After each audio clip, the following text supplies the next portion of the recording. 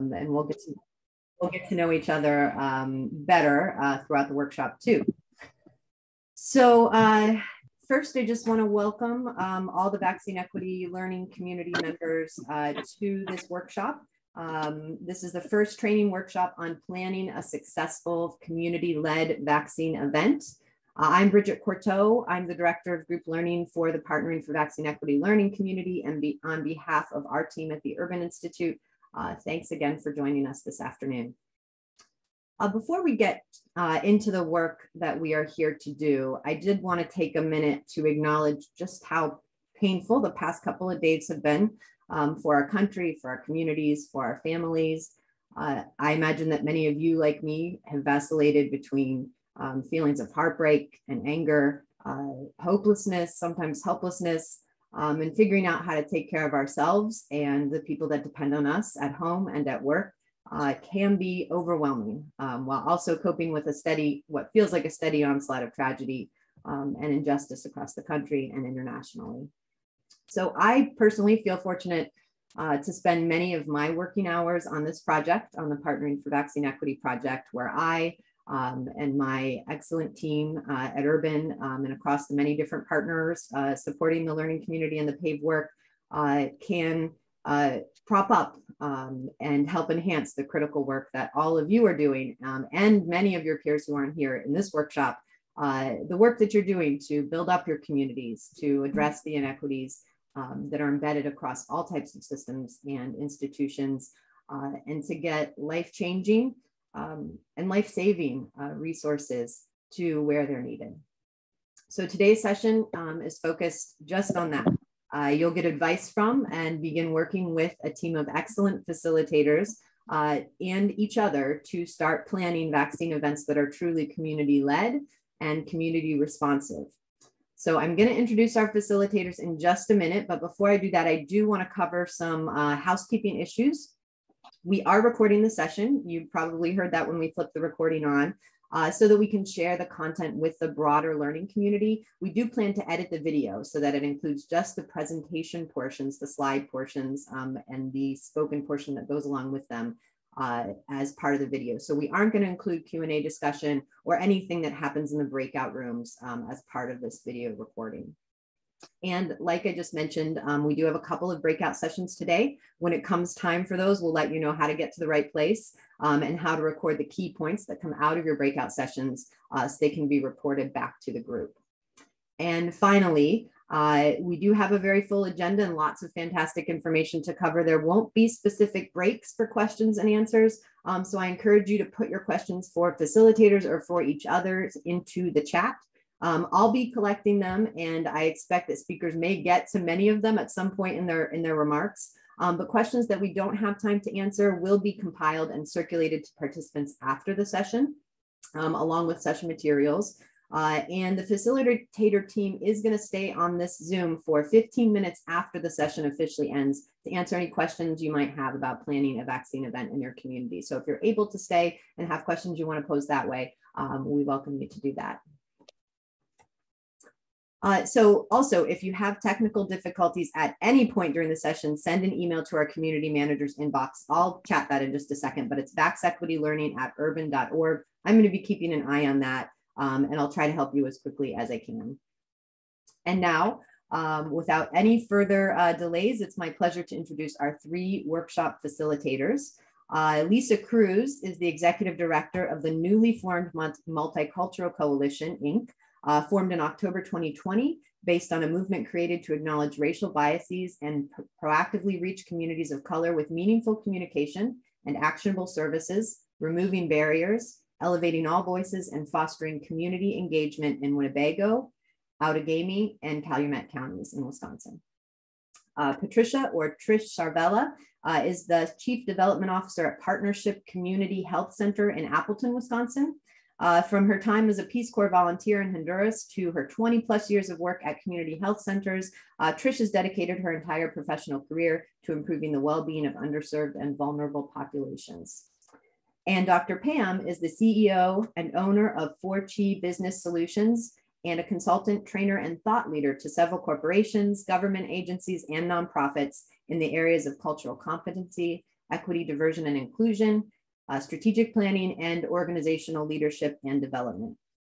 And Dr. Pam is also currently the Vice President of Multicultural Coalition, which I know we're going to hear about in a minute when we start the slide. So thank you so much, Lisa, Trish, Dr. Pam, for joining us today. I'm really looking forward to what you're going to share with the group.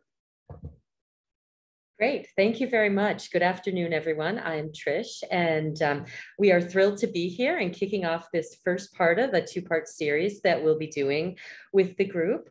I do love the front slide that was there because it shows a plane that's really intact. And what we've been saying since the beginning of this, and many of you, I'm sure, in your communities and around the country have used that phrase of we're building the plane while we're flying it, as we're trying to figure out and navigate how to live within a public health emergency and how to mobilize our communities.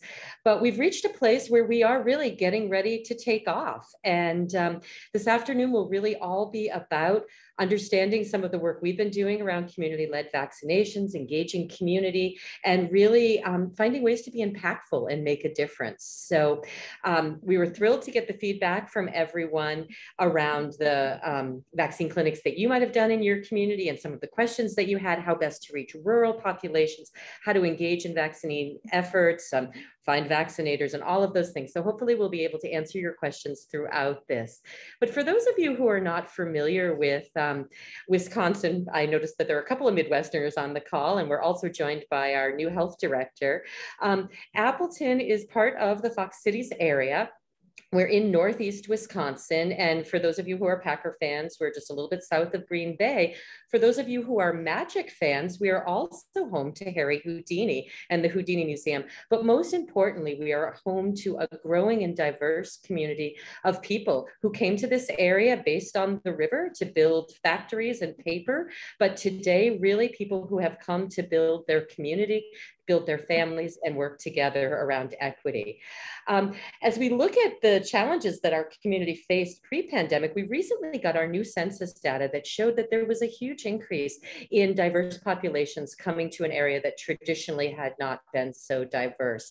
And as we look at the data, we really find that this gives us a roadmap in where we want to go in the communities that we'd like to embrace. So I'd like to turn back time a little bit to everyone's kind of frame of reference when the pandemic began, March of 2020, when we were hit with the you must shelter at home and how are we going to do this and masking and watching the TV. And it's fairly traumatizing to go back to those moments to think about where we were in a bit of paralysis of what to do and how to respond.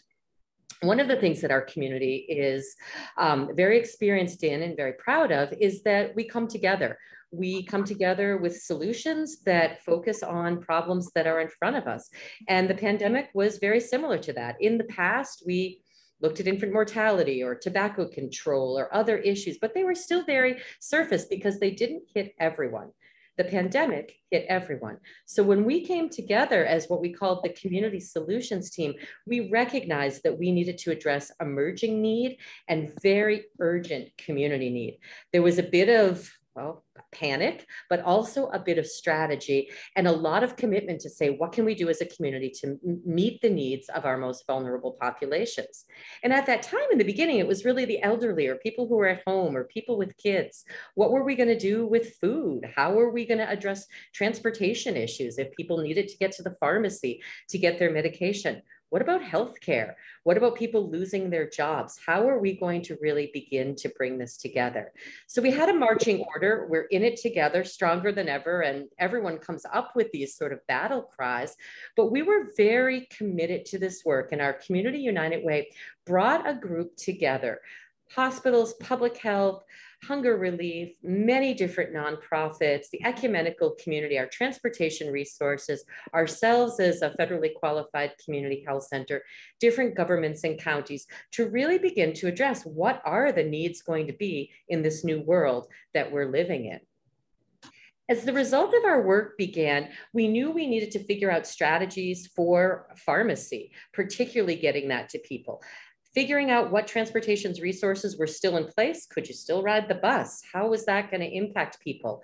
knowing that many people in our community were immediately losing their jobs. And if they were losing their jobs, what were they doing without health insurance? How were we going to mitigate that?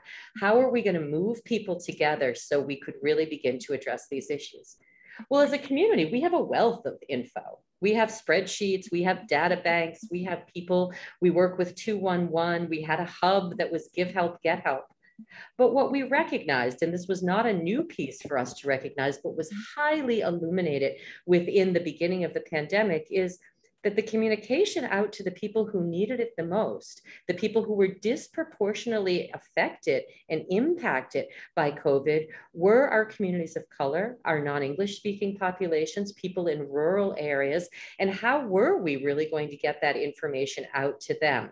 Because we were doing it as sort of business as usual. We knew how to get info out there and how to mobilize, but we didn't know how to get deeper into the community as a collective.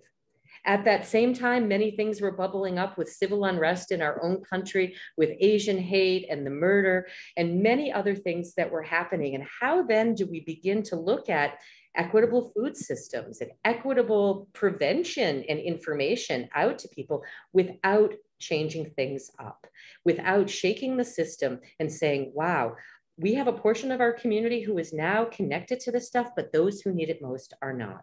So as our community access team looked at these issues, there was a moment where we knew that we really needed to expand and connect and mobilize with our communities of color. And at that beginning, it was, wow, could we just get something translated? And knowing that the depth of the people on this call know that it is so much more than a flyer or putting it in the language or even looking at the health literacy. We needed to figure out a way to move forward and engage and connect with people where they were at the grassroots level to impact not only from the prevention standpoint, the mitigation of COVID, but then getting resources to those people who need it the most and wait for vaccination. This was all we were on the cusp of what was going to happen next. We really believe that during this time, and I think many people felt this way, with crisis comes opportunity. There's no time like the present. You can plan and work plan and have a strategy, but until it needs to get put into action with urgency and competency, like what happened in March 2020, that's when we really needed to act. And that at the genesis was the beginning of the Multicultural Coalition, really as we came together, not only just to make sure we had equitable communication, because that was really our beginning point, but that we were able to address the needs of our most vulnerable populations. But in order to address needs, we need to build trust. We need to build community. We need to find ways to look at these inequities, not with my lens of how I saw an inequity, but with the lens of the people who were living this and going back to the grassroots to understand that those closest to the problem are those closest to the solution. When I reflect on this picture, this was the first time that we brought our diverse communities together with our Secretary-elect Karen Timberlake at the state level to really identify what the challenges were and what was needed. It wasn't like we just needed a grant. We just need funds. No, we needed a change. We needed revolution in a lot of ways to really shake this up so we could not just feel like we were doing the right thing, but that we were doing this in conjunction and with a compassionate eye, but with a new way of really beginning to address the challenges in our community as it's related to COVID. Thank you, Trish. And I will hop in and I want to reiterate how important it is for this group on today's call to understand how we came to be, because we set the foundation for the work that we were going to continue to do into the future. So when we talk about with crisis comes an opportunity, I will tell you personally, I was challenged in terms of facing the pandemic, running a small business, children, a husband on the front lines. And personally, I was challenged, and I thought, I want to be able to do something. And Trish used one of my favorite words, revolution. That's how I felt at the time when Trish and others in the community came and said, we need to do a better job of reaching our communities of color. So for those who are not familiar with my background, I also do quite a bit in crisis management. So this is, every which way you looked at it was a crisis. So we started to take a look around at our community. I have lived in this community for more than 20 years, understand it intimately, both as an outsider and as a person who belongs in the community. So one of the things that we knew going into this work, and we didn't know that we were going to fast forward to vaccination clinics, but at this time we knew we needed to build trust. This was critically important to set the table with trust. And if you're in a small town community like we are, with a number of communities around, there's vulnerable populations, communities of color, we knew we had to start at a place that we had to make the assumption there is no trust. There is no trust between public health and communities of color. There is no trust with the general population. So how can we start to build trust? So one of the first things we did, and again, this is after researching what other highly populated metro areas were doing. And I took a look at what others were doing. And I thought this won't work in our community. So one of the first things we did is look at those community leaders from the communities of color and pull them and ask them to be a part of our virtual table. And then from there, we looked at all the public health entities. They were invited to be at this table. We looked at other nonprofits. They were invited to be at this virtual table. And again, to set the stage, you know how this world has been operating at a virtual level. So we actually began meeting way back early in the pandemic, and it was about building trust. And I can't say that enough. And in order to build trust, you need to be vulnerable. I always say you need to check your ego and you need to bring your heart. So that's what we were doing around our virtual table, bringing people together to get to know one another and to build relationships. We didn't know at the time, when you talk about building the plane as you're flying it, we didn't know at the time where we were going, but we knew we needed to do better. And a first place to start was communications. So there are so many barriers we're going to talk about in identification of barriers when it comes to communications that were existing in our communities, and we needed to do it better. And in order to do it better, we need to be better as human beings, and we need to look at this from those people we were trying to serve, our most vulnerable populations.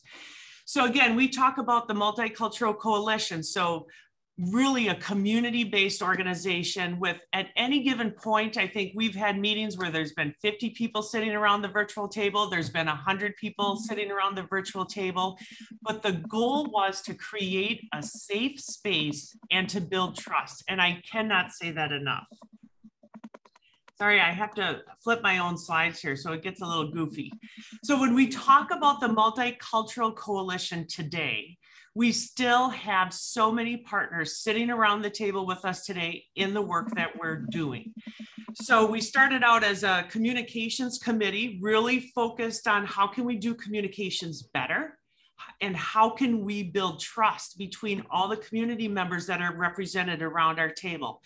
And one thing I really want to make sure that is very apparent, this is not about me sitting at the table or others sitting at the table talking and saying what needs to be done. This is about communication, and that means that's a two-way street.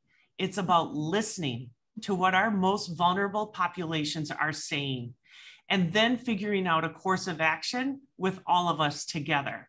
This is really, really important. And I have no doubt that many of you, all of you on this phone call understand that, but we're not talking about a top-down approach. We are talking from grassroots on up. And in order to do that, again, it's check your ego, bring your heart, and open your ears to listen to what is being said. And again, we were meeting it was like once a week in the beginning.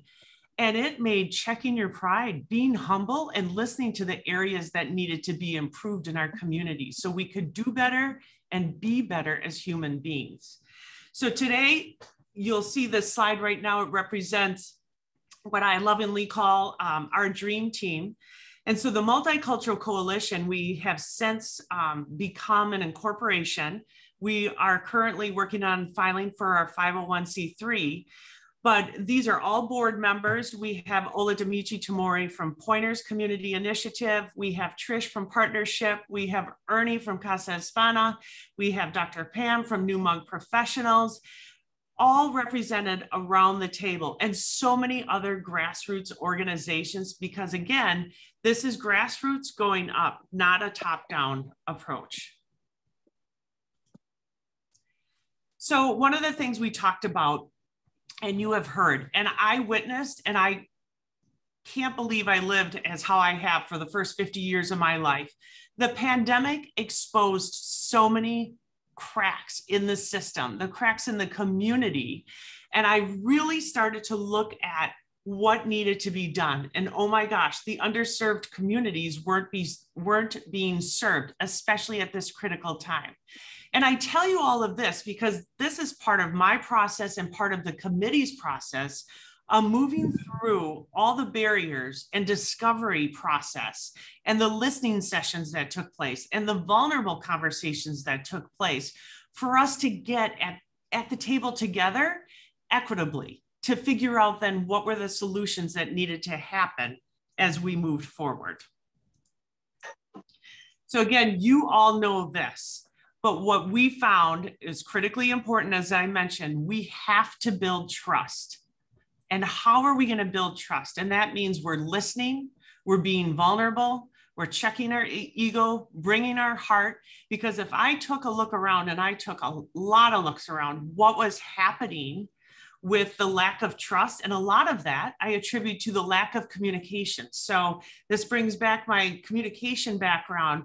If nobody's communicating, those voids are filled with misinformation, which then leads to fear, denial, hospitalizations, death, trauma. The impact is lasting for generations. How can we build trust as a community? And a lot of it was showing up and listening and then taking action, which was critically important for our community. As I said, and I want to make sure, trust is everything to this work that we're doing. So one of the things we talked about is that identification of barriers. And this was critically important. And this kept coming up over and over, the barriers that were in place within our own community.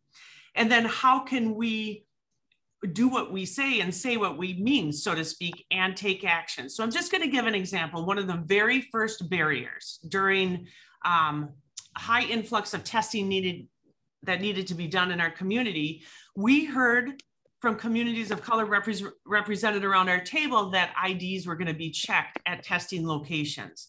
Whether or not that was a fact or not, that was the perception out there, then that was curbing people from showing up for vaccinations.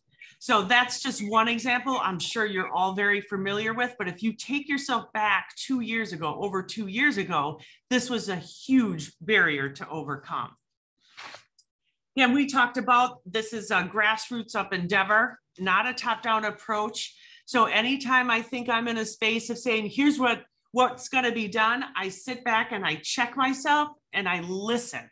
I listen to what others are saying around that table who are deep in the trenches of the work that finding a solution with us.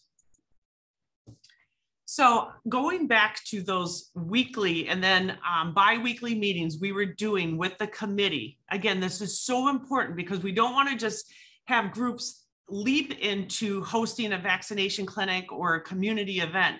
This building of the trust was hugely important for us in the Fox Cities area. So we had many conversations that were so incredibly uncomfortable, but together we talked through them and we keep talking through them. We acknowledged as a committee systemic racism. So many times people were vulnerable, sharing their stories. We were honest with one another. And again, it goes back to creating that safe space, because I think what many of us have witnessed is the breakdown of people talking. I see this all the time between a white person and a person of color, and they don't even know how to talk anymore. When that communication breaks down, that trust breaks down and there's nothing to build from. So again, really, really important. And one of the other things that was so important, and Dr. Pam, I always think about you, is we are tired of talking, we need action. Those were our words of inspiration. Again, this came up at the committee level over and over again. How many times are we going to keep talking before we get to the action point? So again, keep in mind where we were in the space of this virtual meeting with the committee, and we got to that point as a community. It is time to take action.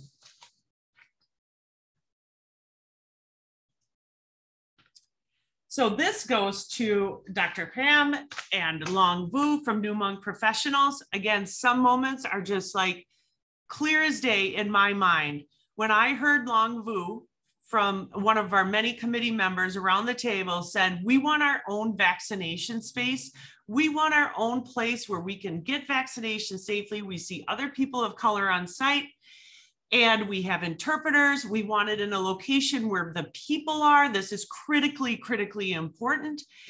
And within 2 weeks, we kicked off our first community-led vaccination clinic. And that was absolutely crazy now looking back, but maybe not so crazy. Because if you think about it, we had a year's worth of work leading up to this point of time. And we were able to execute on this first community-led vaccination clinic in 2 weeks because we had spent the time to build the trust. We had spent the time to have vulnerable conversations with one another. We had spent the time to ask questions of one another and then to listen. So again, this is just going over everything that I've talked through in terms of all those committee meetings that we have been doing for weeks on end. And all, I talk about the committee that we formed, but it was also going back to the relationships that we were building with one another. And so sometimes, a lot of times, these conversations were not happening at the committee level, but they were also happening now on our own time. We were starting to build relationships with the greater communities that we were trying to serve. So together, as we've talked about, we worked through a list of readiness to get to that place in time. Identification of barriers. I talked about the trust barrier removals, and I'll tell you, we got a lot of pushback, but we continued to talk through the solutions with other partners throughout our region. And then, but also really understanding who those community partners were, the resources that we were able to tap into. And then again, going back to the communities we are serving and looking through the world from their eyes. I'm just going to skip ahead. So this just goes back to when we talk about that committee level and who was seated around the table. So I just kind of broke this out. Everything that I've said in 4 easy steps. Facilitate that ongoing listening and sharing sessions, critically important. If you've already been having vaccination events, and I think many of you have been, and you haven't been doing this part, it is not too late to start. Create that safe space to have those vulnerable, tough discussions where people feel uncomfortable. Let listening be the driver for impact. And then take the approach that this is more than just a jab. And I know that's kind of a UK term, more than just a shot, more than just a vaccination. And we're going to get more deeper into that conversation as well today. So this gives you an example of our very first event going back to, I think it was 14 months ago. We decided once Long Vu said we want our own vaccination event, we went and listened to where that event should take place. It was at Longchang Marketplace within the city of Appleton. So we went to where people are. And then we looked closely at the communications. So there is another point I really want to make sure that I get across in this presentation today. Do not think if you post an event on social media, your job is done. In fact, your job is just beginning. One critically important piece when we talk about communications and outreach is delivering the communications where people are, what they are using, and figuring out what are the barriers in place. So just a couple of weeks ago, we were out on the road in rural Calumet County, delivering flyers, translated flyers in person. Look at your community leaders to help deliver the message in languages that are comfortable for people to receive the message. And look at your messaging. And there's so much more, but that was so critically important to this first event, and now subsequently the 50 plus other events that we've had. We are constantly also looking at the barrier removals of the events that we're hosting, as well as leading up to the events themselves. So when there are barriers in place, that leads to mistrust. And just anecdotally, at this first event, I think I hate to give numbers, but I will tell you that we had over 100 people attend this first event. And if you understand the size of our communities that we're serving, this was astronomical and so needed for our Hmong community. So I think that leads to our first breakout session, because we want to make sure that you all have time to talk through in smaller discussion groups about who you are serving or who you intend to serve. And this is really, really important. Everybody, it's very common for people to say, we're here to serve everybody. But I'll tell you, we know going into our community-led vaccination events that we will talk about reaching out to the Hmong community. We welcome everybody, don't get me wrong, but we're very intentful about our outreach efforts. So really talk through, who is it you're trying to serve? And then are there leaders or representatives of the communities that you're trying to serve that you could also bring to the table to help engage and start building trust? Are there also organizations and resources who should be at the table along with you? And again, I understand many of you are already, the train has left the station when it comes to hosting these events, but this is also meant to be, if you haven't planned one, here's the building blocks that we use. And if you are in the midst of hosting events, maybe an opportunity to take a step back and look at what you've been doing and maybe where you've been missing a few opportunities. And then think about identifying that comfortable, safe space to listen and begin trust building.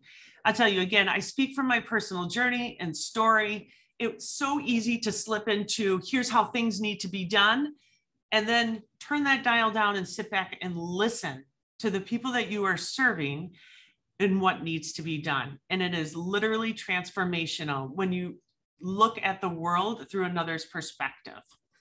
So I think we have about 10 minutes, Mary, is that correct, or Bridget?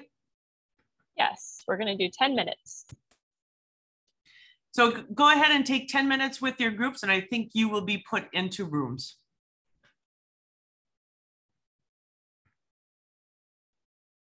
All right, I just opened up the breakout rooms and a little box should have popped up on your screen, and you just need to accept that and you'll be moved into one of the rooms. And I'm going to put a Google Doc in the chat that you all can use in your breakout rooms.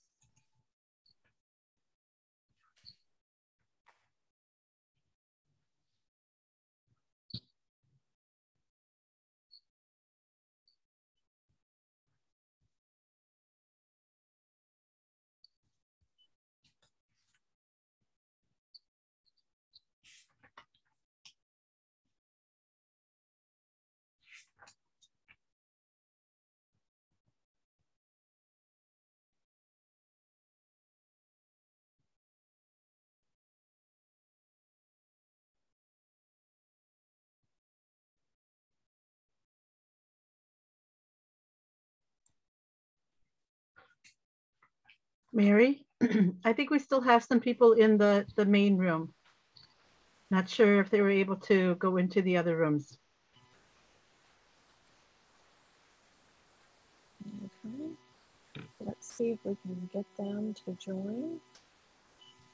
I'm showing one person has not joined yet. So Cassandra, if you're still with us, we'd love for you to go into a breakout room.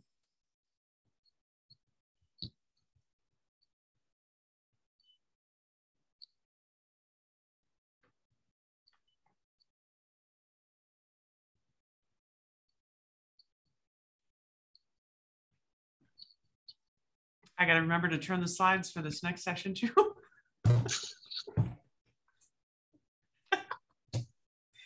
It's harder to turn slides for myself. Are we in our own breakout room right now? Hi, and welcome back. I think we might have some people who are still talking because this is a great topic to engage in, but we're going to get started because we want to make sure that we do some more sharing with you. I just want to kind of share, set the tone for why we're doing breakout sessions. Part of this piece of today's session is to give you our experience and how we organize in the foundational pieces that we embarked on to be able to build up to the sessions or to the events, the vaccination events. But the other piece of this is also to allow you an opportunity to put together an action plan. So you can walk away today with something tangible that you can start to build on, right? And so that's why we're doing the breakout session. So I encourage you to do that. The other thing is there's a Google Doc that's posted in your breakout session. When you go into that, we would like you to put your thoughts and ideas into that Google Doc because we're going to share that with the rest of the groups. Because we have you into groups, you can't meet everybody. We want to share some of the thoughts and ideas and concepts around some of the things you talked about in that Google Doc with everybody in the session itself. So next breakout session, we're going to have you ensure that you go into that Google Docs to share some of the things that you guys talk about. Okay, Lisa, next. So I know Lisa and Trish have talked about this as well too. But when we look at the actual planning piece, so we did the trust building piece, and that was really important. But then we now are in the planning, right? How do we put everything together and how do we do this? And so in any situation, you have two challenges or you have two options. You either can look at it as a crisis or an opportunity. And depending on how you determine that, that's how you proceed. And for us, it was not so much of we can't do that, or we can't do this, or that won't work, because those are the pieces that a lot of people were telling us. But we said, this is an opportunity. And so we asked ourselves, how could we do that? How can we make it possible? And if there was a barrier or an obstacles, we talked about how can we go over it, under it, around it? And who do we need to help us to be able to do this? So that's really critical, is your whole mindset when you're going into this has to be at the right level. And when it's at the right level, you'll encounter challenges, but you'll look at them as opportunities to grow and to engage your communities even more deeply. Next. The other component of this, and we talked about the trust building and all the things that we were doing to do the trust building. But the one thing that we also realized is that we can get our communities of color ready. And as a community advocate in this community for 20 plus years, I also was instrumental in creating the very first EDI coordinator position for the city of Appleton, which is unheard of at the time in 1997. No one in the state of Wisconsin had an EDI coordinator at the government city level. And so part of the work that I was doing is really not only to go into the communities of color to say, hey, what are your needs and how can we help you? But we also, the organizations and the community itself had to be ready. When we received those answers, when we did those listening sessions and we heard from the communities that we were looking at helping and elevating, when they shared things with us, we had to be able to act on that. So one of the pieces that we felt was really critical was the whole cultural competency piece. And as you look at these components of how critical that piece is, you have the vaccination, which is kind of what we were hoping to do, is to engage people, to get people vaccinated. And then you have the community engagement piece and the resources, and that was the partnering and the organizations and bringing all of them together. So MCI was the vaccination piece with arranging for that. And then in the middle is the human experience. And the human experience is about building trust and then also transferring trust. And you can't, really build something that's sustainable without all these two components, and then actually creating a human experience that really speaks to trust, and not only building trust, but being able to transfer that trust to other organizations. And in order to be able to transfer trust, you have to have the organizations ready. And what does that mean to have organizations ready? And what is cultural competency? Next slide. So cultural competency is really first understanding ourselves as an individual, as an organization, before we can truly understand others. Because we need to realize that within ourselves, there are privileges, implicit unconscious biases, and microaggressions that we commit each and every day without even being aware of that, right? So in this cycle, I want to share with you that these are the things that we talked about within our group, about how do we help them recognize the difference between intent and impact. There's a big difference between intent and impact. You know, we always have the intent to get up every morning to help everybody, but how we help them in the lens in which we use to make those decisions creates the impact. And that is the piece that we were lacking.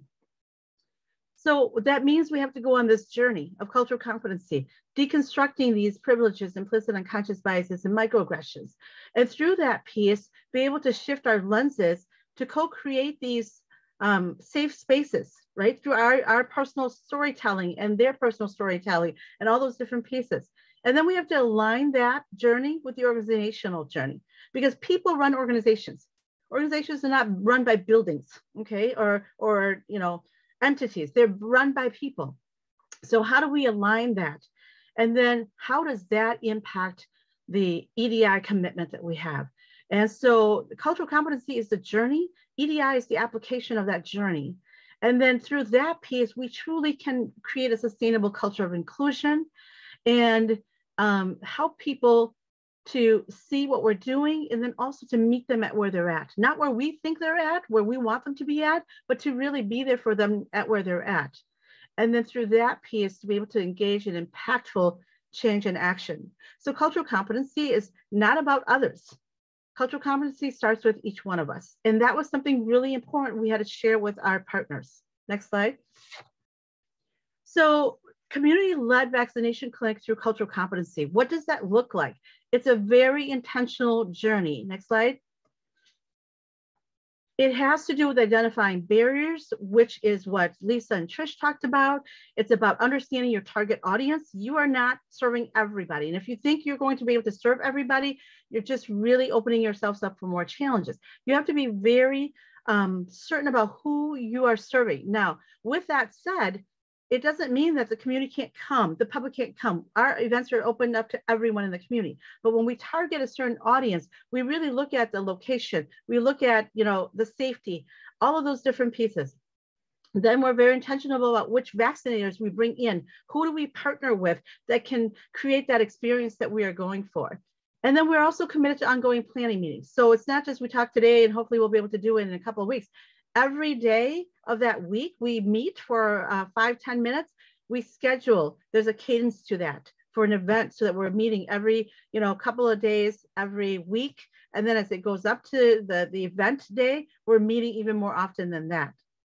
We also need to make sure that the event itself is built up around an identified need. So when we talk about events, we're not just talking about a shot in the arm. We're talking about a community event. So within that context, we are also trying to figure out the needs of the communities that are coming to us. So for example, we have community members that indicated that they had no snow boots for their children, no snow pants. They needed hygiene products and all of that. We made sure that we had those things to give to them when they came. So it was more than just a shot in the arm. And then we also needed to be able to do outreach through the host organizations, which are the partners, the culturally based organizations. We allow them to do the outreach because they are trusted within their community and people know who they are, and they can get people there because of trust that they've already established. So that's what it means to be intentional. Next slide. So what are some of the barriers? Next slide. One of the barriers that very early on that we encountered was pre-registration. And I said to the group, I said, the communities, the audience that we are working with, that we are striving to have conversation with and to listen to, they are not a RSVP community. They don't RSVP for things, okay? If they trust you, if there's a relationship, they just show up. And when they show up, they just expect that you're going to be there to support them and help them. And that's fine. So we had no pre-registration required. We knew that there were undocumented families and individuals, and they would be concerned about IDs. So we made sure that they knew that there was no IDs required. We did not ask for health insurance. and we took the bare minimum information that we needed to put into the electronic health system. Okay, next one. Go ahead, Lisa.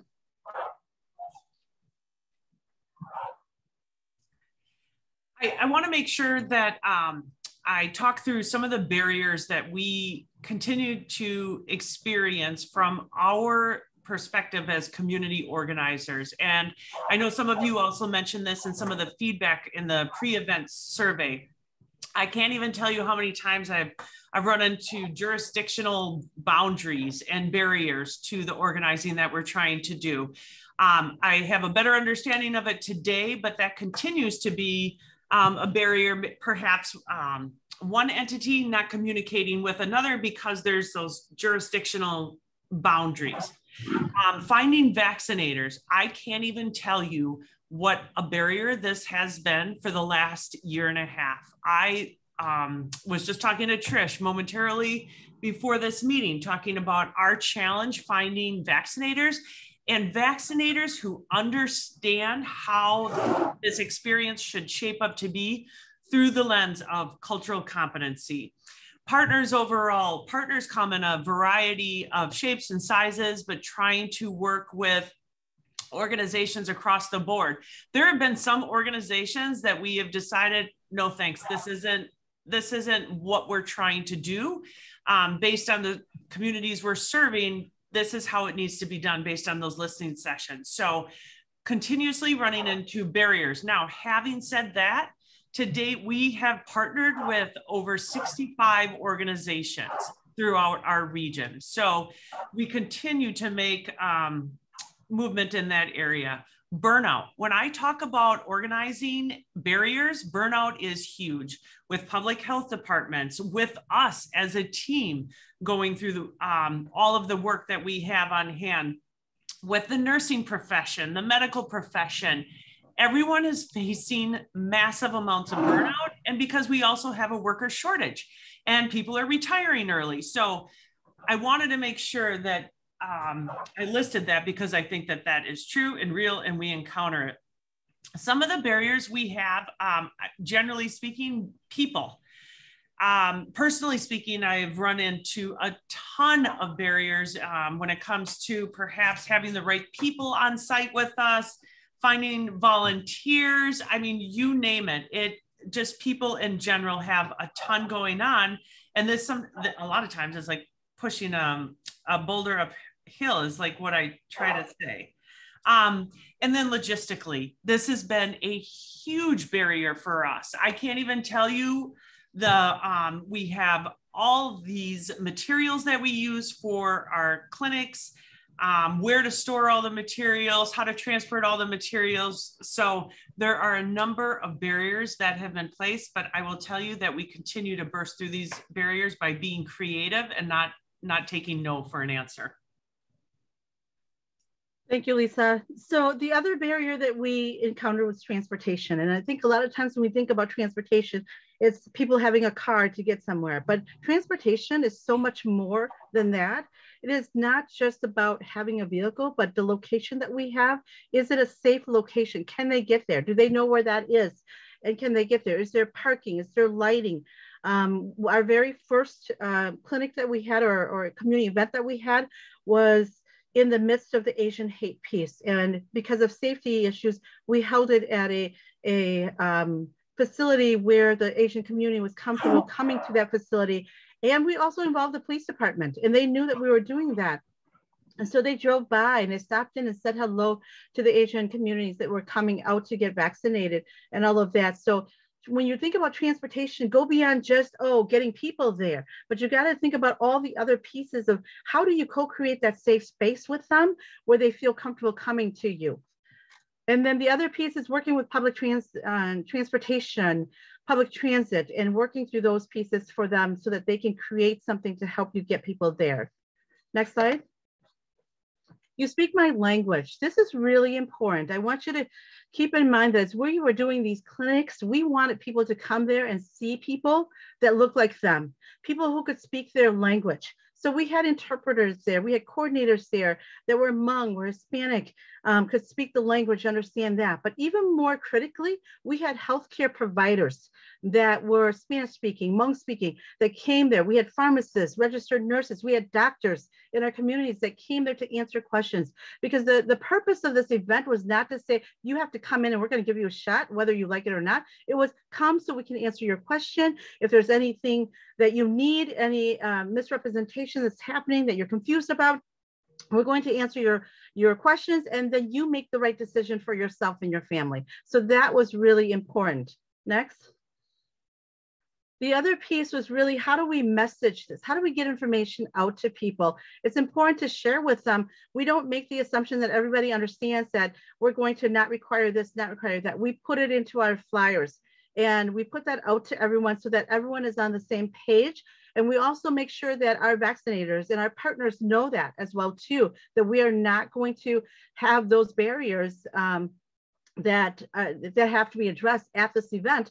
It's a no barrier type of event. So messaging and doing it up front with the audience that you are working with to show that commitment of this is what we're saying and this is what we're going to do is really critical. So there's nothing left to, well, they're saying that, but I didn't see it in writing anywhere, right? Those are the things you have to overcome to build that trust. Next. It's so important, written language and how we put together our flyers and all of that was really important. That's why we have a review and translation committee. One of the things we have to think about in that is the literacy level of the audience that you are working with, that you are trying to outreach to. What is their literacy level? And how do we use terminology that they understand? That's really important. And how do we be short and to the point without having them read a novel before they come in? The other thing and the other pushback we got, even from the communities of color, was why do you have to translate everything? Not everybody speaks Hmong. Not everybody is literate in Hmong or literate in Spanish.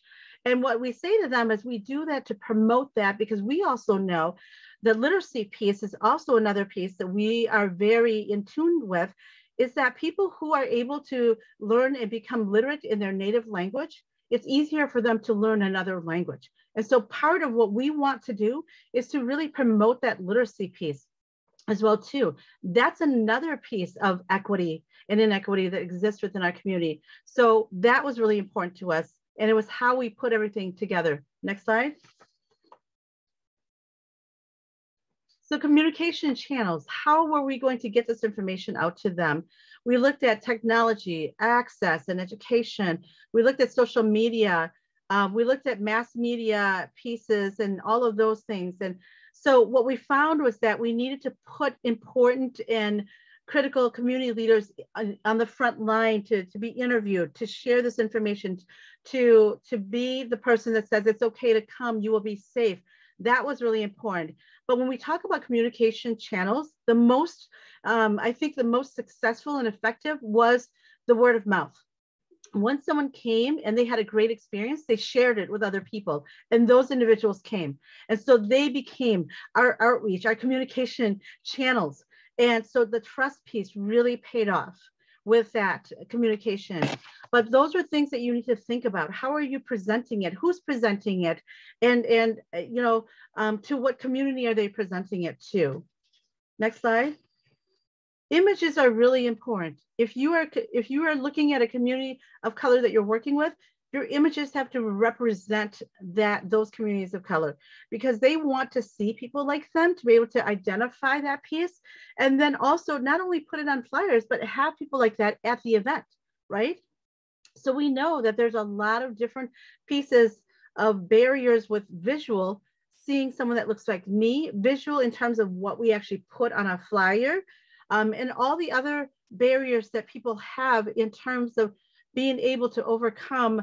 Is this really for me? Do I really belong? Should I really do this? And so we wanted to make sure that all those visual barriers were addressed.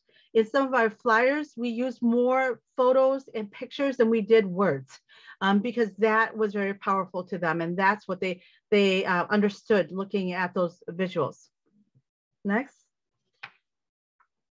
Electronic health records was a tremendous barrier to us, because our whole process is not just about quantity of people coming in, but the quality of that experience and making that a positive experience. So electronic health records are very cumbersome. They require you to, get a lot of information and fill things out and all of that. So we are very intentional about who we partnered with and how much of electronic health records processing they were going to do on site versus outside of that or behind the scenes. That was really important to us. So that is one of the things that I want to leave with you is how does that work and how does that, understand what that process looks like with your vaccinators and people providing vaccines and all of that. So that was a barrier. Next. So, we were thinking of doing another breakout session, but with the limited time that we have right now, we're probably not going to do that. One of the things that we wanted to leave you with is that when you go back into your respective organizations, write down these questions. Lisa, can you go back to that breakout session, please? What are the barriers that exist for your communities? Go and do a brainstorming session and bring in the right people to sit down at that table with you and talk about the barriers. And what does that look like? What are those barriers? And how can you overcome those barriers? And then, take a process and break it down. And break it down and say, hey, how do we get information out? What does that look like? How, when they get there, what kind of experience do we want them to have? And break down that experience from every station. From the moment they walk in, the greeters that are at the door greeting them, who should they be? What should they say? When they get to the table, what kind of paperwork should they be filling out? Who is there to help them? All of those pieces are really critical. And it's important for you to get the lens of that process from the culturally informed individuals that can tell you things that you've never thought of in terms of if you do it this way, people may get offended before they even walk in. And you never thought of that, right? Because we're always in a place of intent. So please take this breakout session, these questions, and work with your organization to figure these pieces out. And then next. So a lot of times we get the question of how many people have been vaccinated? How many people have you vaccinated? And really, it's not about the quantity, but the quality of the experience. We are about relationship building, and that's why we are doing what we're doing. It's not just about COVID vaccination right now. We are looking at engaging with this community because someday we will come back to them, or every day we are interacting with them on at different levels on different topics. So this is all about community building and not waiting for a crisis to happen before we come together and say, what do we do? But to have this sustainable. And this is something that is going to apply to many facets of our community, many challenges, many inequities in our community. So with that, Trish. Absolutely. Next slide, please. Thank you, Dr. Pam and Lisa. And I think when we talk about that impact that we're having on this, and then that question that whether it's a monthly report back to HRSA or to our county government about how many, what were those numbers? What ended up happening? We look at this, certainly we want to find out how many people came. Was it a first dose? Was it their booster? Where did they come from? How did they hear about us? But most importantly, we ask ourselves how many lives have been impacted. And we've taken on the phrase that this vaccine is about impacting generations to come. We've also worked on the idea, and as you've heard throughout the afternoon, that this is really about creating belonging and really finding ways to connect. And as a community health center person, we know that there are so many wraparound services that people come in and need, particularly in light of the pandemic, whether it's behavioral health, if people are experiencing homelessness, if there are challenges with transportation or access to healthcare, food insecurity. What are things that we can do when people are coming in that we can make sure we're connecting up with this?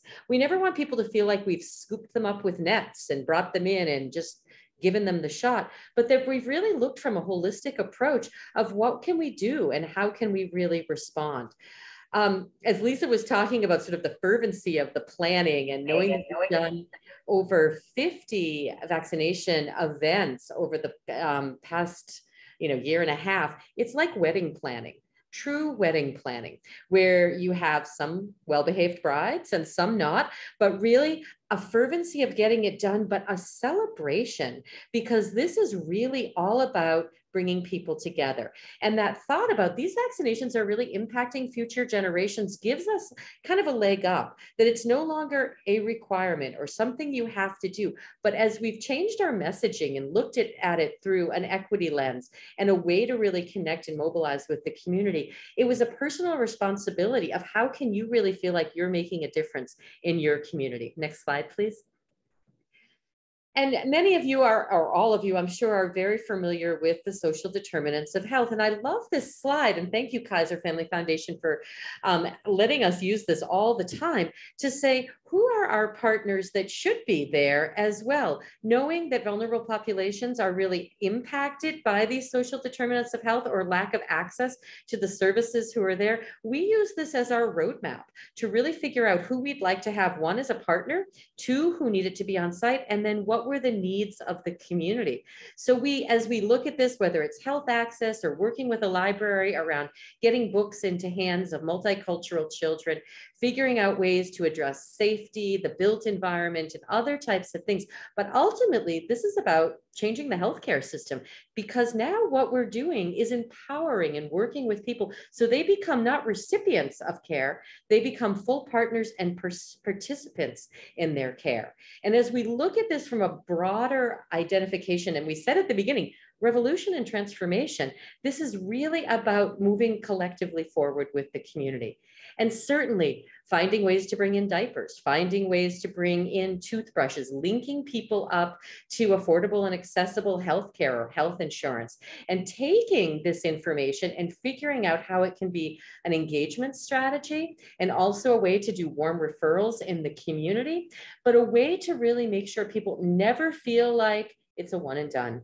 Thank you for coming. Who knows when we'll see you again, but really, how are we beginning to build that relationship? Because once we start addressing the health equity, let's start looking at jobs. Let's start looking at moving the community forward with housing opportunities and other types of things, that this is really, again, just the beginning of building this healthy community, starting at the individual grassroots level and really moving forward. Next slide. So when I look at these pictures here, and each one of them, and I love the intent of having so much visual in this, because each one of the photos on this one talks about one of the experiences that they have. And I'm just going to share a couple of the ones that really stand out to me. And I'm a very sort of visual and kind of sensual person in the sense that a couple of months ago, we were at a methadone clinic. The sun was rising over the highway. We were outside at 4:30 in the morning. You could smell the coffee. The food truck had arrived with soul food. Cars were coming in. People were coming in with their children as they were coming to get their methadone. There was a man who was completely tatted up in the front crying. He had just received information that his dad had died in Las Vegas the night before of COVID. And he was completely hesitant about needles. Ironically, he was completely tatted with both sleeves done. And as we started to talk to him, and through his tears, he said, well, I guess it's a message from my dad because he died and I should probably get the vaccine in his honor. He took his methadone and came over and he asked if one of us could hold his hand because of his fear of needles. And as he's sitting there and the environment of a parking lot with a little bit of trash blowing and people being there, opened up the opportunity to engage with him at a human level for the grief and the losses of suffering that he was experiencing from a family member dying that so many people have. The fact that he's trying hard to remain in recovery and then made a decision in honor of his father to become vaccinated. Those types of moments spread as we worked in mobile home parks, on hot, dusty afternoons with Mexican ice cream being scooped in a food truck that smelled of fajitas, and people getting winter coats, even though it was 90 degrees, and kids running around, and a young boy who ran over, who was at a parochial school, who wanted to run track, but his mom wouldn't let him get the vaccine. And he said, but I really want to get it because I want to be healthy for my track season. And his mom was a Spanish speaker, and she came over and she was adamant that her son was not going to get this. And we sat down to have a conversation, and it wasn't as if there was a magic wand or a way to convince her. It was a connection of woman to woman, of mom to mom, sitting on a picnic table in a mobile home park to listen to her concerns and bring in one of our volunteer physicians who was there to let her health concerns be there, but also find a way to make her feel that she was connecting with other mothers who were challenged by the same fear, knowing that there might be something that might go wrong, but then getting her getting her questions answered in a place that she felt safe. Not only did she allow her son to get the vaccine, she herself became vaccinated and then brought family and friends to our next event. As we talk about these moments of bringing people together, whether it's at a middle school, whether it's at the basement of an African-American barber shop, at the Longchang market, out in the community, we're always looking for ways to not only reduce the barriers, but engage with people and find that human impact and find a way to connect with one member of the community to continue to spread that. We recently had an opportunity to be out in a rural area at an elementary school where a number of people came off the farms. And there's a woman who stays in my mind. She works on a goat farm and came in to get her vaccine because she's a single mom caring for 2 children with autism, 4-year-olds. And she said, I got the text from Partnership because you said there were going to be diapers. And thinking about a mom living in a trailer on a goat farm with 2 incontinent 4-year-olds who will be in diapers most likely for a good portion of their life, she left with her arms full of resources. And not that that was enough, but she felt that somebody understood her challenge and that she was able to connect and know that there was a resource there that she needed, that we could respond to, and we could connect with her as a human being. We look at this work so much beyond just, again, why didn't you go to Walgreens and get the shot? But to how do we begin to mobilize and heal as a community? When we kick off our vaccine events, and they've moved from clinics to events to really now community engagement opportunities, we always huddle. We talk about the logistics and where the bathrooms are and what we need to do if there's a problem and who's doing the WER entry and all of which is our registry in Wisconsin. All of those things, we thank our vaccinators. We remind people that when people come in, we applaud, we thank, we welcome. And then we have a moment of inspiration or a moment of silence or something that gives us an opportunity to reflect on some of the darkest days we've seen as a community, as a nation, and then find ways to heal, find ways to celebrate, find ways to find the possibilities. I leave you with this quote, and I find it's really one that has inspired us and really puts the umbrella over the work that we're doing and really, I think, helps us move forward. Only when it's dark enough can you see the stars. And when Dr. King said that, the world was in a very different place, but in so many ways, very similar to where we are today. When we look at vaccine equity efforts, when we look at the logistics and then the power of the work and the fact that we have come from some darkest days, that if it hadn't been for this public health emergency, our coalition never would have begun. Lisa, Dr. Pam, and I didn't know each other prior to this work, which is a fascinating thing because we go through each day wondering how we had ever lived without each other and all of the other groups. As we both worked in our circles and all of our, zipping around, our paths had not crossed until there was a moment that we needed to come together as a community to begin to respond, to act, and now collectively move forward and heal. We leave you with this as thoughts. We know that the capacity around this table of the audience is huge as well. And many of you have done so much great work out there. We'd like to leave this opportunity for a little bit of question and answer that we could put into the chat or comments that people have. But on behalf of the Multicultural Coalition, myself, Lisa, and Dr. Pam, thank you so much for the time to share our work. We look forward to coming back with Series 2 and would welcome any other questions or ideas that you would have that you'd like for us to cover in the next session. And I'm sure that there's lots of sort of blueprint logistical things that we didn't share today because this was really about the framework and how the work is done before the work is done. So I'll leave it at that. Thank you, everyone. Thank you. Thank you, Lisa, Dr. Pam, Trish. That was great. So chock full of information. I know we didn't have a lot of time for questions. I mentioned at the start and in the chat, we'll keep the Zoom room open for a little while until about 2:45 if folks are here and want to chat. And we're also going to launch a poll momentarily. So before you drop off, if you wouldn't mind just completing that for our events team to help us improve, get better. We want to know how you found this event. And to kick off, so I had a question. I think this is actually a little bit more about the logistical, the second workshop. So it might lead into that a little bit, but I know that some federal awards, or generally federal awards, don't allow you to, there's a lot of restrictions on what you can spend that funding on. And so, there's limits on kind of incentives, food, entertainment. I don't know if you have like quick advice on places that your coalition has gone or used for good sources to support those kinds of things that, are really key to some of the events that you all have put on. I'll just give, yeah, from our experience, if there are things like that, incentives, food, we also ask for support from our community foundation, which has been extremely supportive and helpful. Mm-hmm. And from the beginning, we began our work with the United Way through the Community Solutions team, and we've worked very closely with them through their diaper bank, through some of their food programs. We also all, as organizations, hold different funds that have come in, both at state and the private and the foundation level, that allow for a little bit of flexibility with some of that, because certainly the incentives, there are definitely restrictions from federal dollars that come in. But we are always looking for opportunities to engage someone else so they can connect and provide these events with resources. Mm-hmm.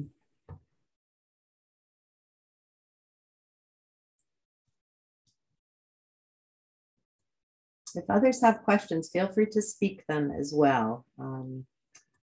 We're not a very large group, and so you can certainly just come off mute, speak your question. I can't stay for much time, but I do want to illustrate something that Trish said at the very start. She said those closest to the problem are the closest to the solution as well. And so I just wanted to, what a beautiful framing. It's truer words have never been spoken. It's oftentimes we think about we have secondary data, or we understand intellectually what a problem is, and we come in with a bag of interventions, and but oftentimes we miss the mark if we're not getting the buy-in from those that are impacted. So I love that framing, Trish, and I've written that down. I've got your name next to that quote, and that's probably going to make it into a PowerPoint slide at some point in my life. So just to call that out. Well, and it's certainly not my quote, but it's certainly something I believe. Thank you so much for the. And I just wanted to address, I saw a question, I think it was from Jade, regarding partnerships that we have with vaccine administrators. Is that correct? Is Jade still on the call? Yes, yeah. I was just curious, because sometimes it's hard to go back and reuse administrators from the points that you've made. So I was just wondering, in your experience, are you trying a bunch of different ones, or do you go back and have a group of people that work with you? Just curious. You asked the $1 million question, and I wish I had $1 million, but we have a back pocket full of vaccinators, administrators that we work with, from public to private health. And for lack of a better term, I just keep cycling through and asking, trying to be fair and equitable in my ask. Now, having said that, there is one partner, I believe Ascension is nationwide as well, if that's correct, but Ascension has been a huge partner with us in providing vaccinations, hugely supportive, but I try not to tap them too much. But to your question, I'm constantly challenged with finding vaccinators. We also work through the state and their contracted services as well. Jade, does that kind of answer your question? That was wonderful. It actually gave me some food for thought. So thank you. I appreciate that very much. Good. One thing I want to add to this that didn't come up on the presentation, and I didn't mention it, one of our newest partners in this work is the statewide Wisconsin Council of Churches. And I want to call them out because they came to us because they had a failed event at a church and first said, well, wow, nobody showed up. What happened? We were all ready to go. The pastor was on board. Well, they had identified a church where everybody was probably over 65, and this was well into vaccination. And they wanted to bring in the community, but they hadn't really done their work. And as we started to talk to the vaccine equity group out of the Council of Churches, this just opened up another way to partner with, sure, we'd love to work with churches, but this was a coordinated effort at the state level where they actually had identified staff members who were doing vaccine equity work within the ecumenical community. And let me tell you, they have been fantastic to work with. So just another toss out for maybe another partner that maybe you haven't thought about or have opportunities. Individual churches are great, but knowing that there's support potentially statewide through a broader council may be a place for people to work.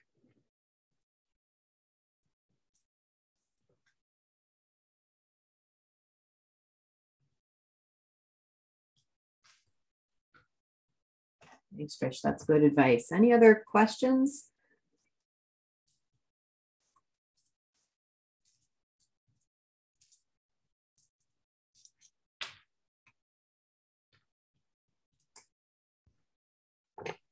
Well, do you all want to, I can't tell if folks are staying because they have questions. We're just taking a little while to depart. Do you want to preview a little bit about what's on the June 9th or what your thoughts are so far? Because I think probably some of these folks are signed up for that one too, or thinking about it. So that might be a good way to wrap up. I would say that it gets down into the tactics and drills down into the method behind the madness, from our planning process to execution and what that looks like. We have gotten to a point, if need be, we can set up for one of these community-led vaccination events in 30 minutes or less. Wow. And but again, that goes so much back to the planning and all the trust building that we talked about today.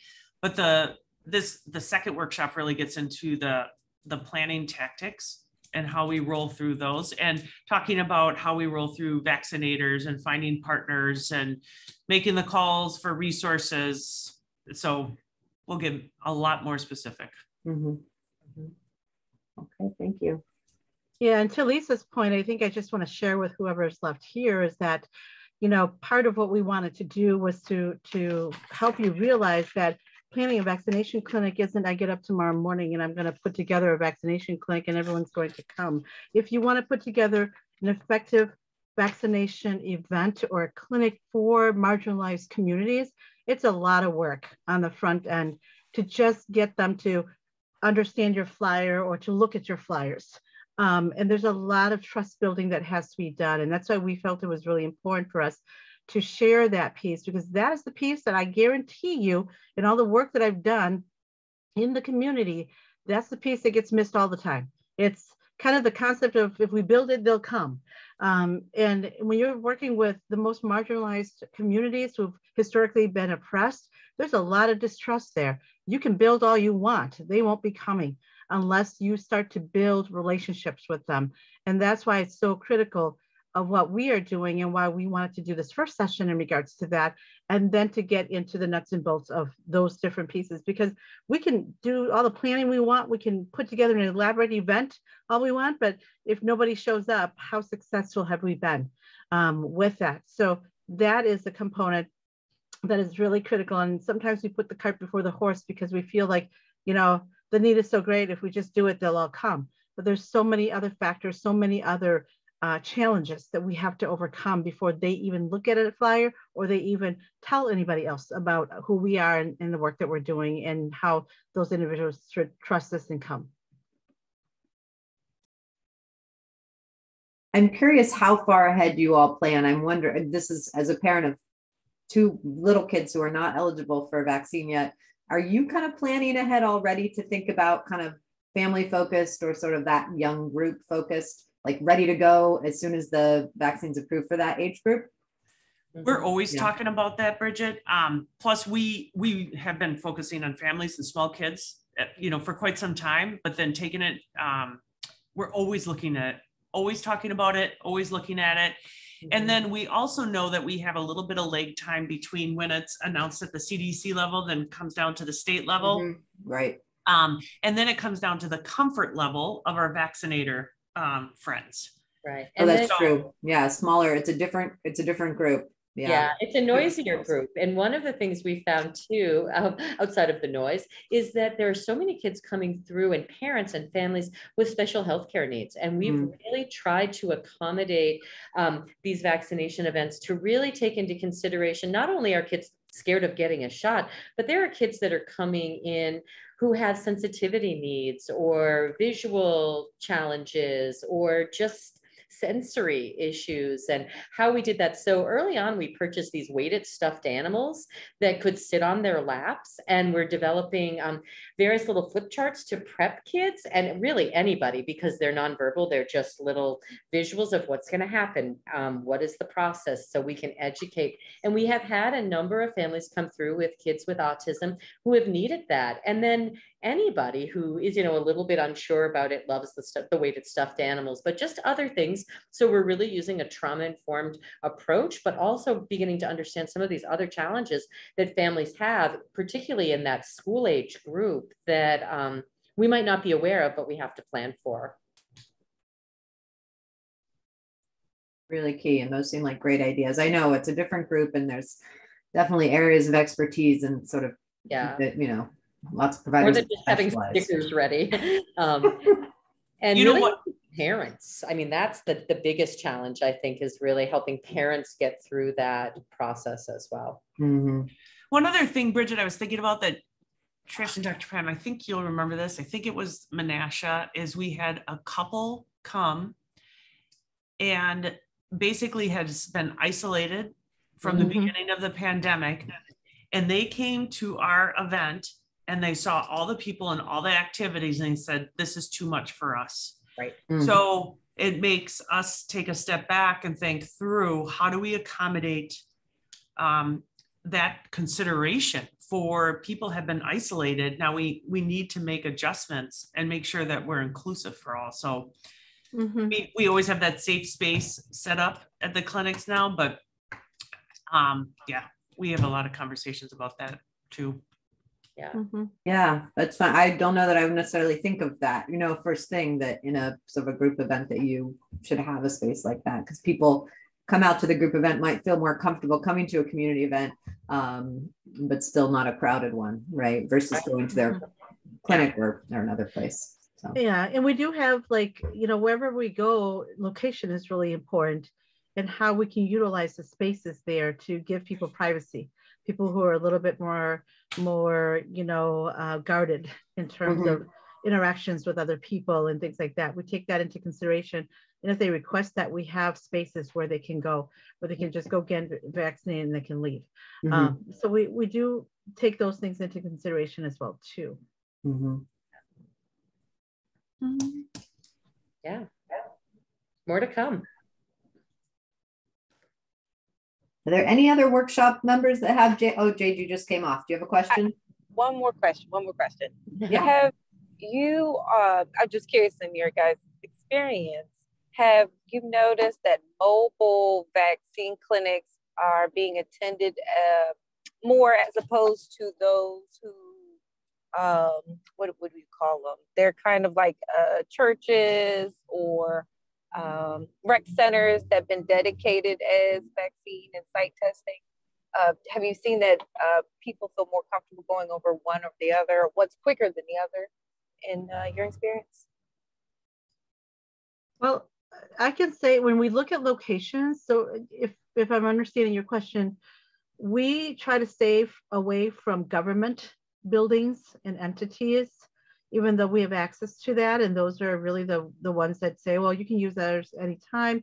We stay away from that because of we've heard from our community, this is part of listening to them, of the fears around that because of the raids that were done and around government buildings where people went there to get help with something. And then, they were apprehended by ICE and all of that. So we know this again goes back to that audience that you are working with and being very intentional about their needs and what they perceive as safe and what they perceive as not safe, and to really build that vaccination piece around that. So when we do it, we normally don't do it at a government building of some sort. And we also don't do it unless we absolutely have to, because our rural communities are so small, we try not to do it near a government building of any sort or kind. So we usually will use a church or some other places. And we found that more of the private places, people are more apt to come in if they are more familiar with those places, because those have been safe places for them before, that they would come. They would be more comfortable coming to that. So it really, every event is different depending on who we're targeting for that particular event in that particular area. And all of our, events are open to the public, but when we do outreach and targeting, we're very aware of the needs of that particular area and the thoughts of the people living there that we are trying to target and outreach to and invite and co-create safe space with. Mm-hmm. Was part of your question about mobile units? I might have missed a little bit of that. We haven't really done a lot with any sort of mobile groups coming in. We have, I think early on when we did something in Oshkosh, Dr. Pam, with the Hmong community, that it was from another health center that did it, but we really like the full kind of wedding planning with a location. So we can do many other wraparound services, not just have a kind of van pull up, but we really haven't explored that either, and kind of done food truck / mobile unit. I don't know. No, thank you for that.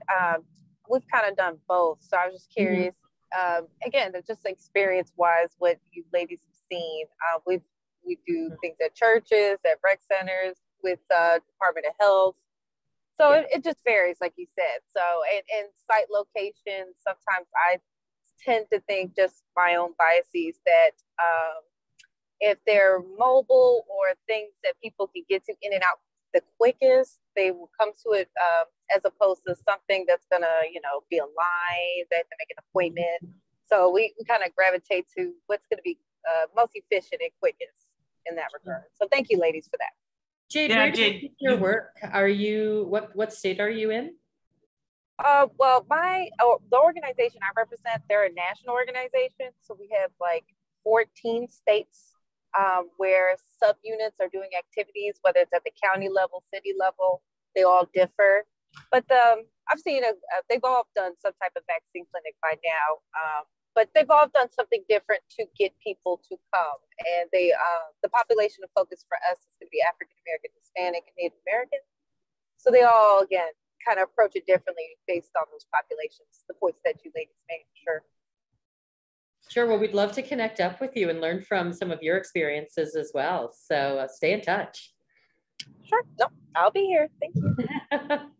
And I was going to add, Jade, too, funny enough, when we look at a location, we look at the historical trust building or relationship that location and people running that location have with the communities that we're serving. So if we go into a church that historically does not have a relationship or trust with the communities we're serving, our numbers are not good. If you're looking at numbers or the number of people that we're reaching, it's indicative. You can see that outcome. Now, having said that, you talk about Dr. Pam, I was thinking the outlier is Menasha Public Library. Every time it's a smaller community, municipality, every time we have an event at that space, at that library, we have great reception, great community, and it tells us, we know the folks that work there have done an awesome job building trust within the communities that they serve. So that trust, in essence, building that they've done translates to us as well. And we don't take that lightly, but every time we have an event there, and they asked us back to come in again because it's been so successful. Agreed. There are some places that are just amazing. So I completely agree with you in your statement. Yeah, Jade, I'm going to try to put it, I'll put my email in here. So use this as a resource, if we can be helpful, if you want to bounce around any ideas, we're happy to help. Thank you. I definitely will capture that. Thank you, ladies. I appreciate this. I'll definitely be for the logistics just to see if the, again, all our experiences are coming out with some repeatable patterns, but this is very helpful. Good, good. Hi, I'm Cheryl Wintrick. I'm with MOTEP of Cleveland, and we've been doing vaccine promotion for the last year. And I just want to emphasize again the need to partner with trusted community partners. We serve probably the most underserved area of Cleveland in terms of African American communities, and that's our target area. But we have a vaccine clinic planned. There's a village, if you will, 125 years old, located right in Huff. There's assisted living, independent living, adult daycare. There's a lot of services that are provided on that campus for residents in the area. And we're partnering with them for what we're anticipating to be a major vaccine clinic, because it is a very trusted community organization. And anytime we've done that, again, I can't emphasize enough the need to partner with other organizations that are trusted in the community. It gives you a great opening to do what you need to do. And the other thing we utilize are vaccine navigators. They're trained. It allows individuals that are hesitant about vaccination or have questions to sit down in a more discreet area to discuss the vaccines and concerns regarding vaccines. So again, partnering is key.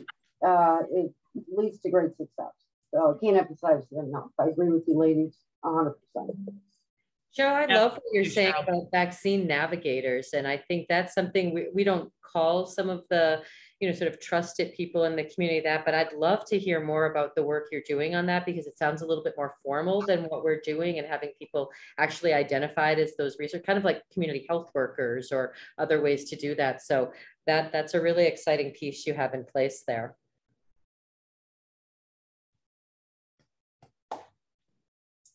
That's very good. Thank you.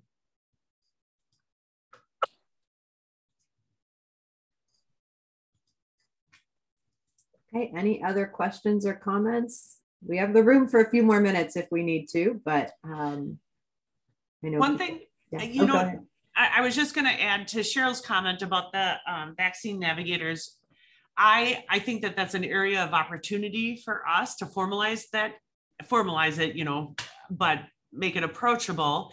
But then the other thing that we do is we partner with another nonprofit, CAP Services, and we provide their telephone information, and people who speak multiple languages are answering the line and questions from their end too. We always make sure that that's available, but I'd like to approach that from the get-go when people are walking in, or because you can see the hesitancy as soon as they walk in. They look like they're ready to bolt. So how can we engage them more, with our Dr. Shelby type people?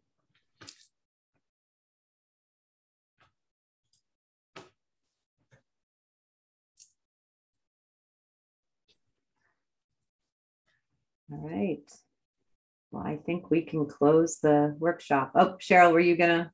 No, I just wanted to, again, thank you all. And I did get some good tips. I mean, just adding some of that information to the flyers, no ID required, no pre-registration, no medical insurance, that, we haven't done that. And I think that would be very helpful. And I think I'm gonna recommend that we move ahead with that.